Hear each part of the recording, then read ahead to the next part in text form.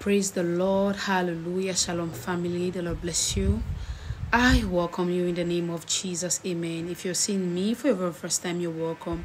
This is the word and prophecy with Stephen Boy. If you're new, you're welcome. Thank you so much for taking a pause and clicking on this video. I pray that the Lord will bless you and meet you at the very point of your needs in the name of Jesus. Amen. Hallelujah. Glory to God. And to you, my returning subscribers, thank you so much for always stopping by. May God bless you in Jesus' mighty name. Amen. Hallelujah. Glory to God. We have an amazing message for everybody that is listening to me or that will come across this video, and I pray that it minister to your soul and to your spirit in the name of Jesus. Amen. Father, we thank you for today. We give you all the praise. We give you all the glory. Pray that everybody that is going to come across this video, Lord, you bless them mightily in Jesus' name. Amen. The Bible says in Isaiah 45 and verse 2, I will go before thee and make the crooked places straight.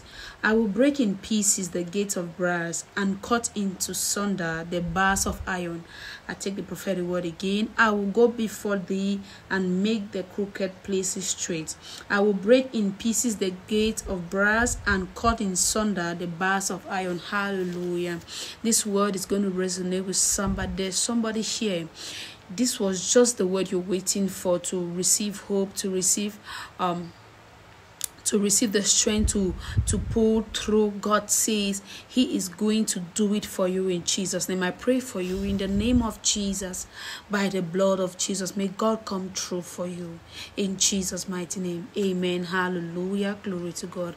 I hope you receive this word of God with gladness, and I hope it met you well. The court of heaven is blessed. Now may the Lord bless you. May God keep you.